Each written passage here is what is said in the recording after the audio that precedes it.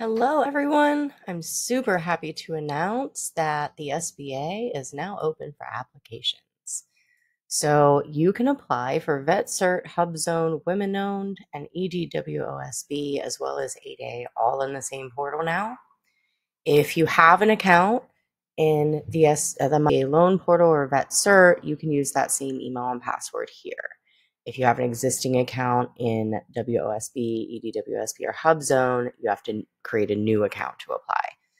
And to report a change for your business for a current certification, you have to use these particular websites. So entity-owned firms cannot yet apply for certification, but that will be available soon. So if you are a human-owned firm, you are free to proceed. So the first thing you want to do if you're completely new to this process, you don't have an Apex counselor or coach or any of those things, what I found is really handy to figure out if there's even a propensity for what it is that you do.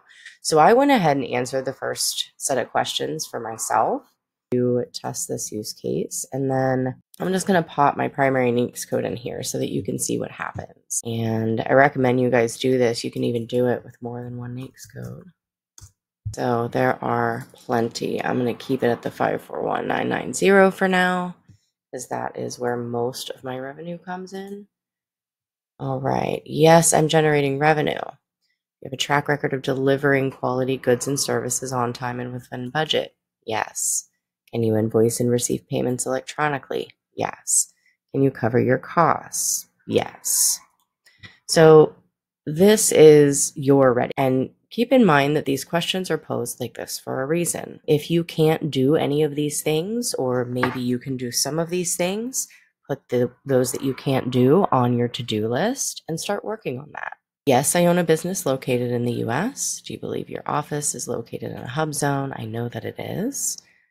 We are already hub zone certified. And do you believe that 35% of your employees? Yes, I more than believe that.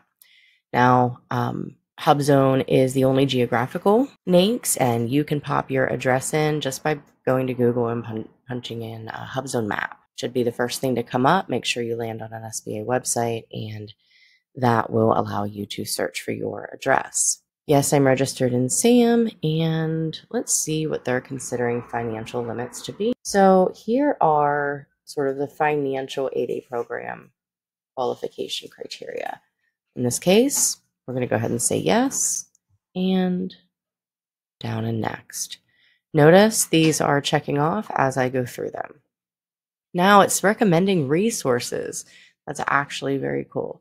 It's recommending resources here. Can you provide financial statements? Yes. And do you affirm that neither business nor its owners have ever been debarred or suspended? Of course I can. Now this is more like it. So now it's recommending the programs that I qualify based on the answers that I created. So going down here, you can start with preparing, and here's your hub zone calculator. So I'm going to go with start preparing. That leads us to the next step. Here are 3 steps to get you ready. Prepare and gather your documents. I do recommend for somebody who has done hundreds, if not thousands, of certifications, or in part assisted with challenges related to those certifications, I highly recommend gather your documents first. Have them reviewed even, perhaps. That way you aren't in the waiting period.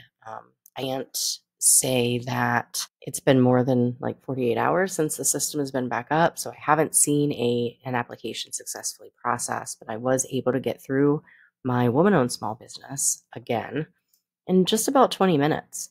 And some of the challenges that I faced last time were a completely non-issue this time. Select business type for document list.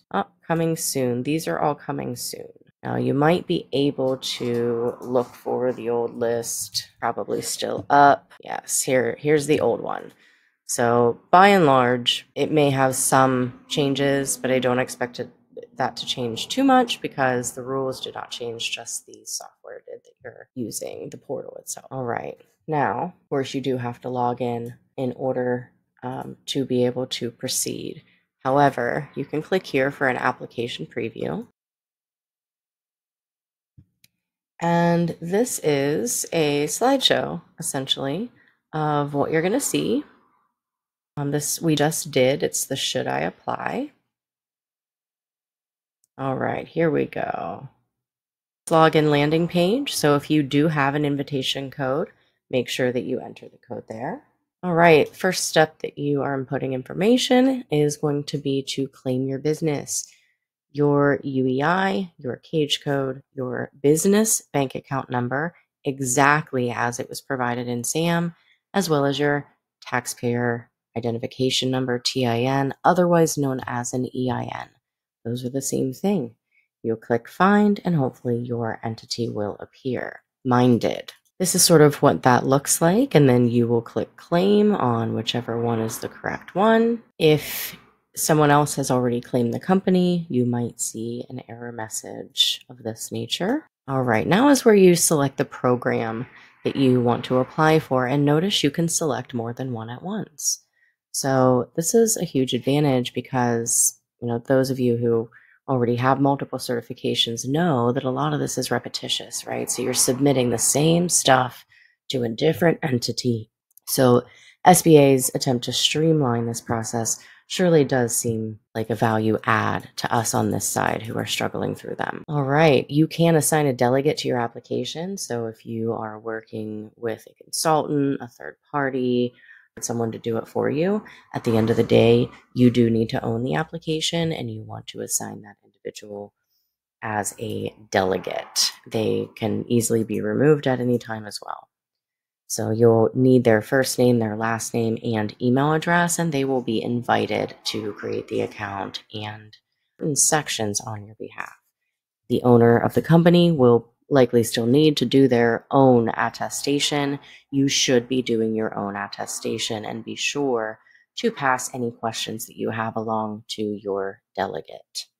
All right, you will then invite your delegate and you will select your business structure. Now, right now, as of October 18th, 2024, there is a notice on the website again that says that the individual is the only one you'll be able to do. The organization is an entity-owned firm, which would be, a lot of franchises. So those are coming soon. They're not yet available as of today, as per the notice on the website. Sorry for that confusion, guys. All right, moving right along here. Ownership, individual. This is where you're going to put your first name, last name, ownership percentage, etc. Ownership, individual, your phone number, email address, and whether or not you're claiming social disadvantage. Now, if you are going through this process, applying for 8A, to have your social disadvantage ready, and that would be focused on 2 instances. So this is the ownership and organization information, control and operations. So this goes into your management structure. If there is anybody else, management team that's not an owner, include officers, directors, board of directors, etc., as applicable. All right, eligible program selection. So earlier in the video, I was selected for 4. This is just a PDF, so this isn't real time. I imagine that veteran and service disabled veteran are not going to be open to me once I do actually get in there to apply. I did already submit my woman-owned. I did not do these ones. We have, but I did not add these ones on. 8A is more of a long-term. The economically disadvantaged woman-owned small business, you be sure to check the NAICS list for that particular set aside. And economically disadvantaged woman-owned small businesses are, for the most part, NAICS based, and there is a PDF guide to show you how code qualifies for which one or is utilized in which industry. All right, next is going to be your questionnaire.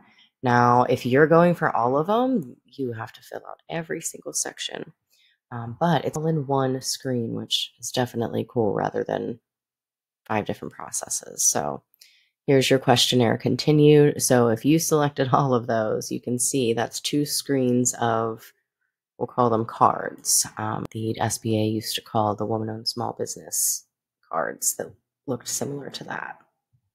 All right, these are 8A specific questions. So if you have opted for the 8A program to this industry, I would recommend not entering into 8A.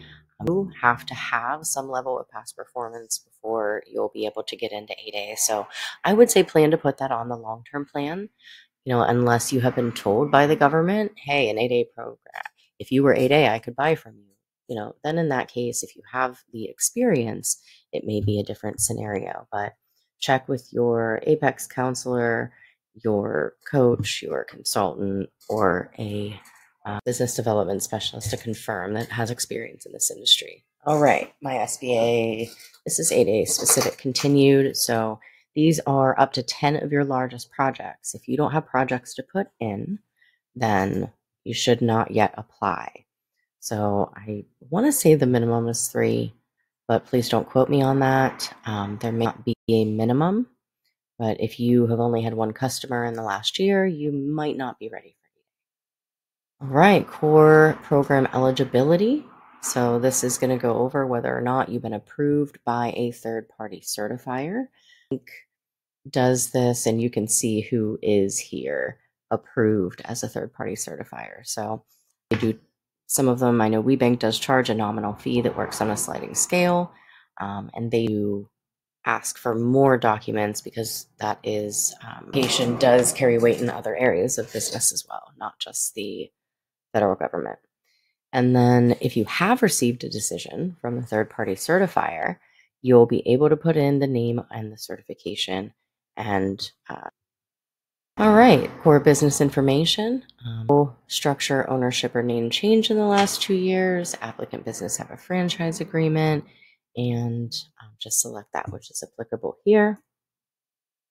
You may have to explain the resources you shared. I always say what they ask for, but if there is an explanation required, it makes sense to just go ahead and preemptively explain it rather than waiting for them to turn around and say, oh, hey, we need more information. All right, here's another explanation. Nature of services shared. Company have any agreements or receive financial support that may influence ownership or control? And if you're not sure what ownership and control means, please do refer to the ECFR and look up the rules surrounding the program that you're interested in, because ownership and control is a big part of making sure that your time spent here is not in vain. There are certain duties as the qualifying individual that you must have, including day-to-day operations. And applicant doing, if you have a DBA, that would be this area here. Professional licenses, if you are an environmental doing asbestos and abatement, there are certifications for those. If you are providing cybersecurity services that require certification, specific general contractor needs to be licensed. So those would go in this area. All right, core business WOSB and EDWSB. This is going to be your third-party certification. Applicant is certified by a third-party certifier. You can elect those here. I feel like this is repetitive. We just saw that on a previous screen in a little bit of a different format, but I can't speak to it because I didn't see that when I was doing it. All right, individual contributor identifying contact information. So if you are married and you're applying for EDWSB, your spouse will need to receive an invite to complete their portion of the application. All right, this is individual contributor for federal relationships. If your sister is or if your spouse is AGS 13 or above, there are additional questions that you will need to answer there. Individual contributor ownership and control, be anybody who manages day-to-day operations in your absence. Any board of directors, they'll have to be invited to their section as well, and that's what that looks like. Business relationships. Do any of your immediate family members own a business that conducts business with the applicant business? So if you're subbing out work to your spouse's business or your uncle's business, not necessarily your uncle, it's his immediate family. So their mother, father, spouse, kids, I believe. Individual contributor, 8A prior familial involvement. See, they're getting pretty explanations. They're being thorough as they have to. These those are taxpayer dollars we're talking about. And my SBA certifications, this is the 8A character. So this is specific for 8A applicants, and you will have to answer additional questions on the other names you've gone by, any trouble you've been in the past, etc. Here is the disadvantage narrative. Excuse me.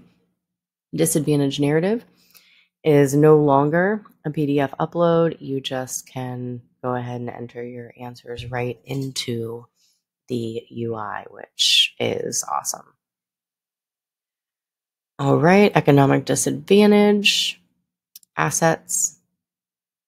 There we go. Same, continued, stocks, bonds, mutual funds.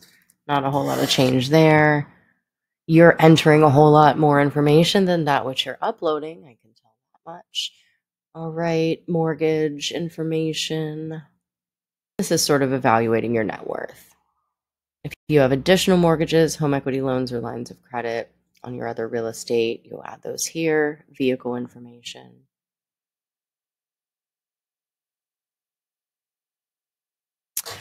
Other personal property or assets. The rest should be just the 8A. Yep, and then, oh, here are the hub zone. All right. Unpaid taxes. Hub zone business relationships.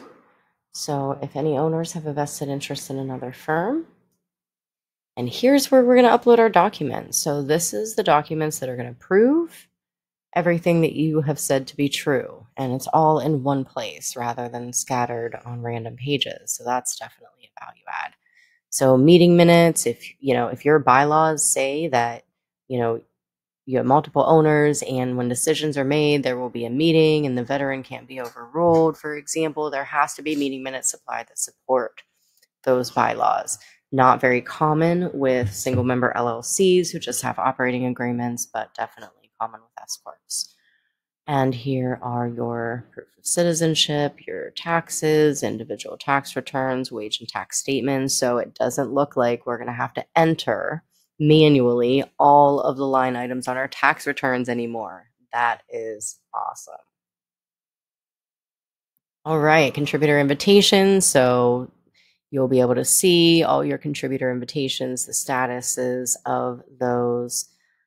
If you have multiple owners, you may not be able to move forward with submission until all of them complete their invitation and application submissions. Okay, so this is your attestation. This is the part that you, as the business owner, as the qualifying individual, have to complete. Please do not let anybody complete this on your behalf or log into your account to do so. You will still be held liable if it ever came down to it. All right, this is what your firm dashboard is going to look like. They give you a countdown. So 120 days, it looks like. And that's probably because this example, we were applying for all of them. I'm guessing, let's see, maybe I'll just log in and see what mine looks like. I didn't see that initially. Actually, it looks like it's a draft. So your initial application, it looks like they're giving you 120 days to complete it after you start it. And then if you ever want to withdraw rather than taking a denial, you can do so here. All right, this is a messaging center built in. Interesting. Communicate directly with SBA there, apparently. So that's that. And I hope you are as excited as I am about this system. I literally did get through my WOSB in like 18 minutes yesterday, and I can't speak to how fast the review process will go yet, but I will certainly keep you guys posted. Thanks for joining in. Let me know in the comments if you have any questions or if you get stuck in this process. We are happy to help you navigate.